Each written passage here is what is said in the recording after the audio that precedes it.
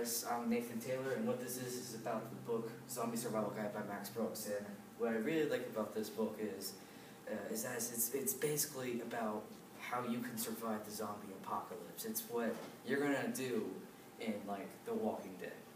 Well, what I really like about this book also is that it gives you facts about what you need. What's the purpose of having all these ideas about zombies and safe houses and people getting together, and that's because we want to rebuild humanity again. We want to get rid of the dead guys and help build up the people.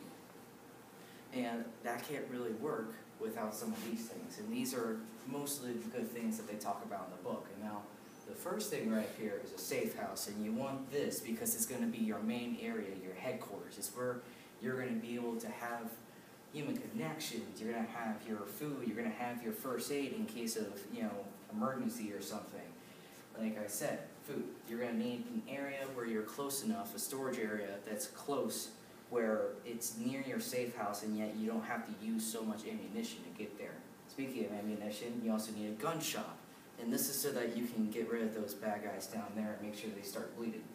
First aid as well. You're going to have a couple of injuries, scratches, bruises, a little bit of missing bones, and if you're not careful, this, Well, you also need to find friends. You can't just go out by yourself because it's going to just be like you're the lonely guy with the flickering lights in the area.